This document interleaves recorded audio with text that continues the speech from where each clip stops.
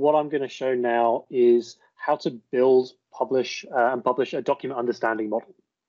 And document understanding models are really suited towards unstructured data. So in the example I'm going to share, I'm going to look at benefit change notices. Here's an example of the type of file that we're going to build a model to understand. You'll see it's unstructured. I can't say for the data I want to pull as metadata where that might appear in the document. It's just a block of text. So the exercise we're going to walk through now is how to use a small set of examples of this file type to build a model that will use AI to automatically extract key pieces of data. I'm going to begin in the content center, which is the new site template that Sean was just describing, and use the content center to build my document understanding model and then publish it to one or more SharePoint libraries. I'll talk about the UI way of publishing models in my section of the demo, and then we'll talk about some of the options over APIs and through PowerShell with Bert in a couple of minutes. So let me start off by creating a new document understanding model.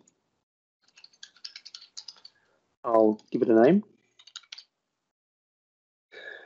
And I'll quickly point out that we do have the opportunity to associate this either with a new content type, or if we have an existing content type we want to make more intelligent, we can take our document understanding model and snap it to an existing content type.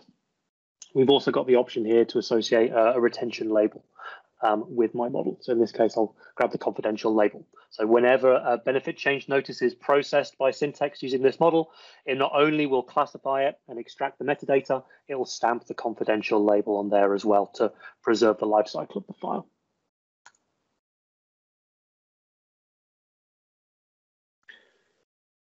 When we're building a document understanding model, there are 4 steps that we walk through. So first we upload a training set of files. Then we build something called our classifier, and that's going to say when a file is executed against this model, is it a benefit change, yes or no? Or is it another file type, such as a contract or a statement of work? How can we make the determination whether it is or is not that file type? And then we have one or more extractors, and the extractors are what's going to take specific pieces of text, specific entities from that document, and promote them as metadata in my SharePoint library. And then finally, I publish the model. So I associate it with one or more SharePoint libraries or have multiple models running on a single library. Let's start off by adding our files. So I've got a small data set here. What's interesting with SharePoint Syntex, to contrast it with other similar technology that some of you might have worked with in the machine learning space, is that we only need a pretty small data set. So unlike machine learning, where you might be working with hundreds or thousands of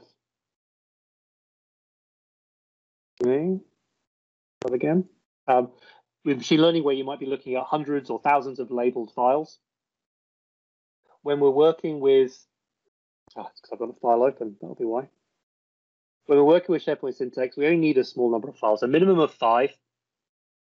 And what we're going to do through the process is less around getting AI to analyze the data set and find patterns. We're going to use this small data set to walk through an interactive training process. So the idea is that I, as an expert in this type of content, I'm going to use the model to impart my knowledge. I'm going to teach the AI, and the AI is then going to be able to understand the content going forwards. As a bare minimum, we need 5 files to teach a document understanding model as a mixture of positive examples and negative examples. In my case, I've got 14 files. So 12 examples of a benefit change and 2 statements of work to give the AI an example of something that isn't a benefit change.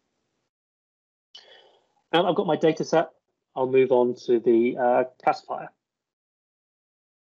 And when we work with document understanding models, I really like to use the language of teaching. So imagine you're teaching a human being, and the same steps you'll go through are what we do when we're teaching the AI, when we're teaching Syntex how to build a model. So yeah, I've got pretty small children, so when I'm teaching them how to do things like recognize shapes or animals, first I'll show them examples, and then you'll explain the difference between them. So maybe if I'm teaching them the difference between a dog and a cat, my children are very small, so that's the level we're at. I'll show them some pictures of dogs, some pictures of cats, so they can identify the difference. And then maybe I'll start to explain the difference. So dogs might tend to be bigger, or cats can climb trees and dogs can't. I'll point out the attributes of both to help them work out for themselves in the future. We're going to do exactly the same with syntax. First, we're going to give examples. In this case, we're going to label some of the documents, and then we're going to explain how we came to that conclusion. We'll use what we call explanations to provide additional context. And syntax will use a combination of those explanations and the labeling that I do to build the model. I'm looking at the labeling interface at the moment. On the left-hand side, you'll see the files that I have in my training set. And on the right-hand side, a preview pane of the file. Now, for the preview pane, we've hidden all of the rich text, all the rich formatting from the document. We're only interested in the text when we're training syntax. So to make the training process easier, we've hidden out all that rich detail. I could hit the View Original button to get into that original version of the file at any time. But for now, we're only interested in the text. And it's a pretty simple step for labeling. I need to go through at least 5 of these files and say yes or no, whether or not it is an example of a benefit change.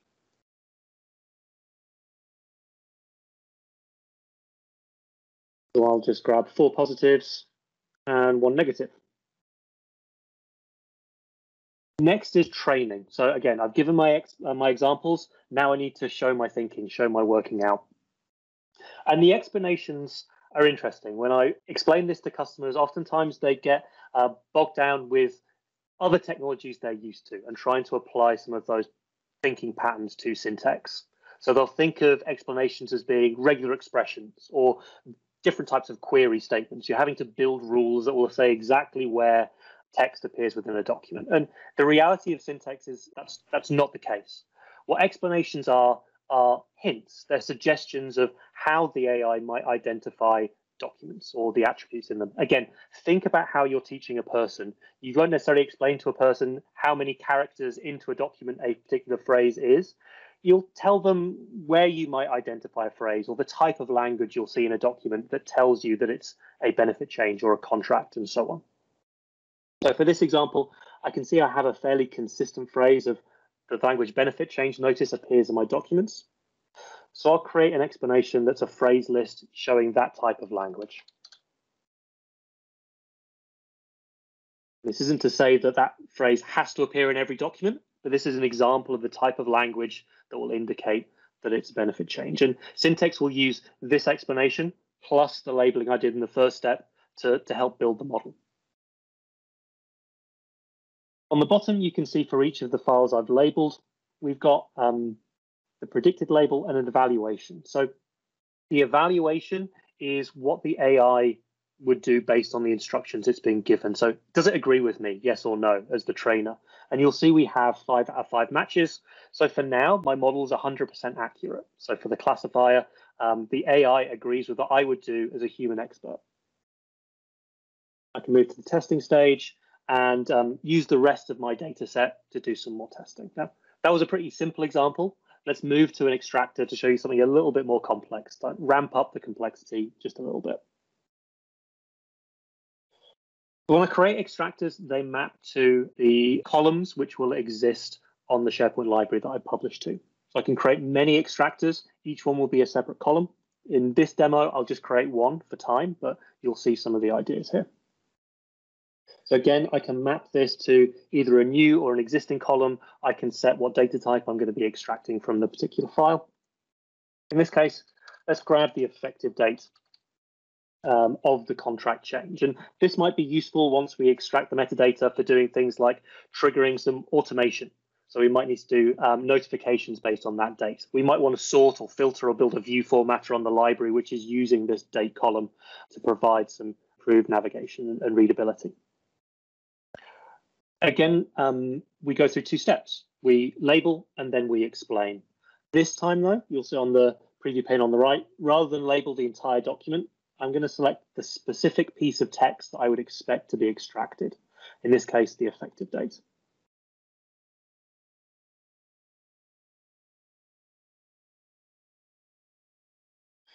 I'll label 4 positive examples and 1 negative example where we don't have an effective date. And move on to my training stage. Before I start to build some explanations, just notice on the right-hand side, we've still got a blue highlight on the preview. And that shows me what I labeled in the first step. As I start to layer on explanations, we'll also see a green highlight on the preview. And the green highlight shows what the AI would extract from this document. And we want to see the two things match up. We want my labeling and the AI's prediction to be exactly the same, showing that I've given enough explanations, I've given enough context to the AI to do a good job. Because we're dealing with a date, let's start with one of our template explanations. So this will grab a numeric date pattern match so that we know we're extracting a date. You'll see that's evaluating based on the instructions I've given in the bottom left. And what you might be surprised to see now is that we have 4 out of 5 mismatches. So given that I've added a date, you might be pretty surprised by that because there is a date in this file. I've told Syntex that it's looking for a date. So why hasn't it picked out this particular date? And this reinforces, hopefully, the idea that we're not building regular expressions or query statements. These are, in the same way that you teach a person, hints at how to find the right data. In this case, I've told Syntex that it's a date it's looking for, but there's no context here to say which date in this file am I looking for. How do I know this is the effective date rather than the date the document was written? So to do that, we apply additional explanations. What I'll do is, again, I'll use a template. And what we have as a recent release over the last couple of months is something called an automatic template. So this is where we can look at the training set that we've got and understand what are the common phrases that appear before or after the entities. I'll grab the before label, which will look across all my data in my training set and see what are the phrases that appear before the label in each of those files and build out an explanation list for me. I'll add that to my model. And we're closer. We're at 80% accuracy now. So 4 out of my 5 files have identified the correct entity. We've got the green and the blue highlights matching. If I look at my mismatch, though, what we can see is that it thinks there's an effective date in the statement of work. So we need to give additional cues, additional linguistic clues and hints to the AI in order for it to disambiguate. So again, we can add more explanations, either using the automatic phrase lists or manual phrase lists. So again, let me grab the automatic phrase list for the after label. We now have accuracy across all of my 5 test files. We expand out, look at the rest of the training set. And then finally, we can publish this to a SharePoint library. Now I'm going to cheat for time and go to an example that I created earlier on. So this is using the same test set, but I've created a number of more extractors here as well. Now, in order to manually publish this to a SharePoint library, I just select Apply Model, find the particular site that I want to publish to, and then publish to a specific document library. So in this case, benefit changes. Once I've done that, what's automatically happened here behind the scenes is we've created a few things. So we've created columns on the library based on the extractors that I have in the model. So in this case, for provider, for effective dates, discount and notice stressee, and so on. We've also created a new view for this document library. So we've changed the default view to be one based on benefit changes, the model that I've created, which shows all those columns as well as the content type, and the confidence score and classification date time, which are additional system columns we generate within SharePoint Syntex. Now, over the next couple of minutes, these files will process, and we'll see the results from that. It generally takes between 2 and 10 minutes for content to properly process through SharePoint Syntex. I'll show you an example of one I made earlier, which shows all of the metadata that's been automatically extracted from each of those files, the confidence that Syntex had in extracting that, and the timestamp of when the extraction ran. Thanks, James. Great demo. Really showed how you can build the model and how to configure it, how to tweak it, how to kind of start from scratch.